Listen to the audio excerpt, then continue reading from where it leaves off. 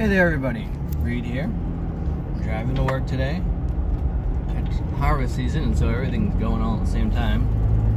And yeah, I won't be looking you in that camera today because I've got my eyes on the road. Anyway, I want to say relationships. They sometimes require defense.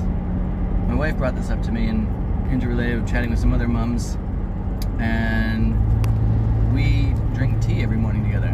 We drink like pu'er or oolong, and we got tiny teapots and tiny cups, so we spend about an hour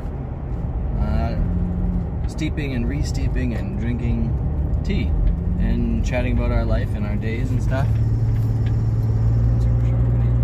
And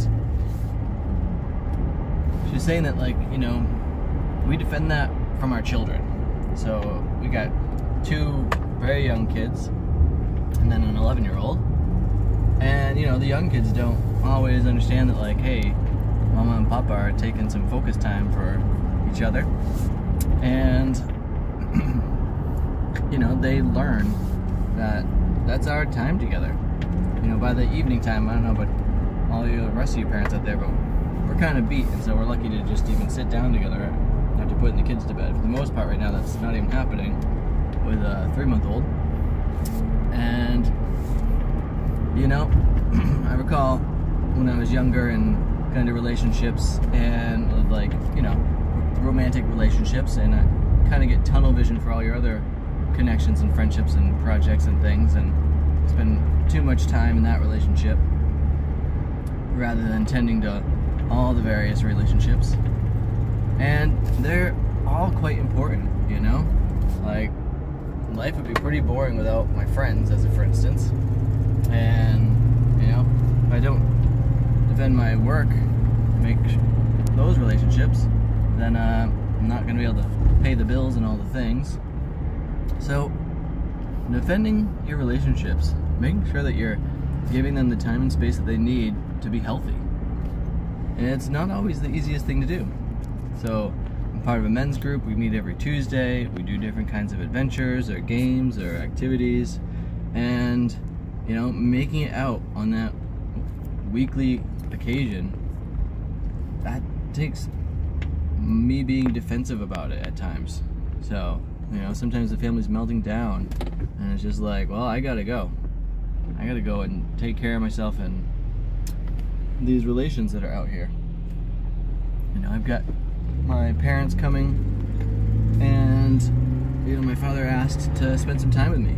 I thought that was really sweet, and so I'm carving out some time space for that. It requires a defensive activity, otherwise, you know, it'd be similar to my eldest daughter is experiencing in the realm of her other grandparents are here right now, and when they're not here, she does tutoring with her grandmother for like math and English on Skype. And so when they're, and that usually lasts for like an hour or two depending on the day. But while she's out here, they have barely done that at all. And one night she even wanted to watch a movie, and you know, dinner's wrapping up and the little kids are melting down, and I was just like, you just need to take the reins, my daughter, and make your movie happen. Pull your other grandparents away and go enjoy yourself.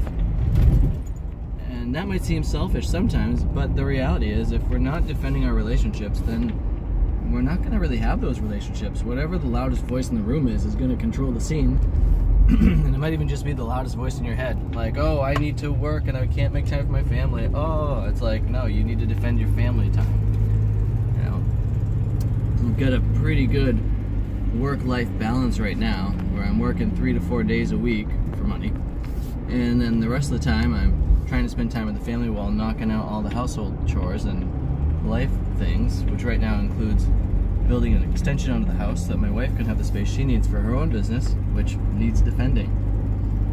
I'm curious, what are your strategies out there for defending your relationships and the things that matter in your life?